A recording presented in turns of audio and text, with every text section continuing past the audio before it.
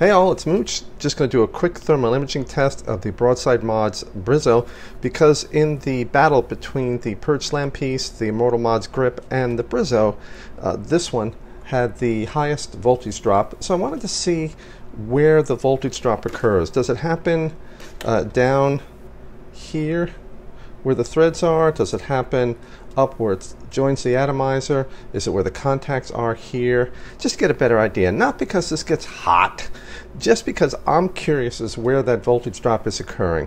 Now, you may notice this area in the center, which if I pass my hand over, you can see the reflection. The top and the bottom are wrapped in black electrical tape, so I can see where the infrared heat is, and you can see where my finger is there, but you can't really see anything here in the middle. The tape makes the metal much better emitter of infrared radiation because polished metal is a really poor emitter. What it does though is it shows you the heat that's around, like if I move my hand back and forth. So I'm not too worried about the heating right in here. Any heat that starts from here will spread up or move the other way. But I want to leave this bare to show you how important it is to not aim an infrared gun or an thermal imaging camera at metal unless you've done something to it, flat black paint, even black electrical tape, to make it a better emitter of infrared. And you can see the button picks up reflections but won't show itself getting hotter. For the test, I'm going to pass 30 amps continuous through this, not as a simulation of what happens when we're using this mech, not at all, but so that we don't have to wait an hour as I sit here, pressing the button, pulsing away, if try to do some kind of simulation. We're not here to simulate how it's used. We're here to find out where the heating does occur. Now, the actual temperature doesn't matter either. We're just looking at, does it heat up here in the threads? Does it heat up where the contacts are? Does it heat up where the threads or the atomizer screws in? That's it. We're not concerned about temperature or anything like that. And let's give it a start. And I'll do 60 seconds, which you won't have to watch. I'll speed it up and go.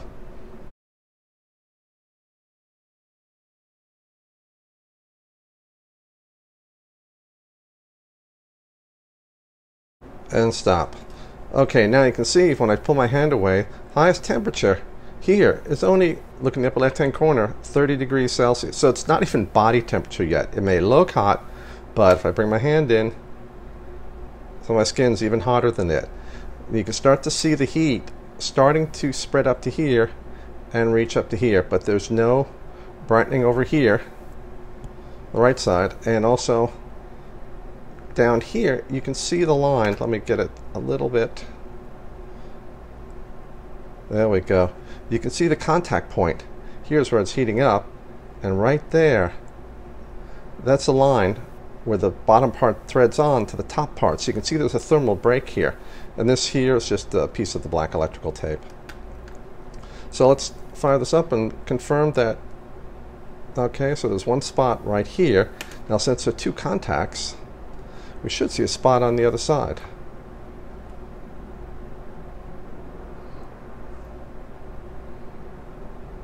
And there it is, right here.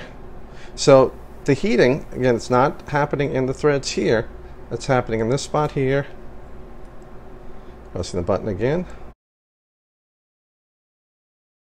Oops, got stuck on the tape, sorry. There we go. Now again, it looks like it's getting blazing hot, but look at the temperature in the upper left-hand corner. It's only about 1 degree hotter than my body temperature. If I grab it, I can't even feel that it's warm. And then the heat will spread across this joint and up through the device.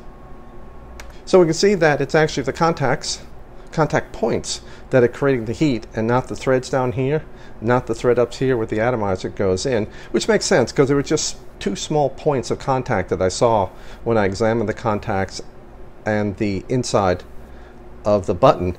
The only two small points of contact for all the current to flow, so that naturally is going to be where the heat is created. Now again, this is not a ton of heat. It's just the amount of heat that is generated is created at the contact points and not the threads. That's all for today. Thank you for watching.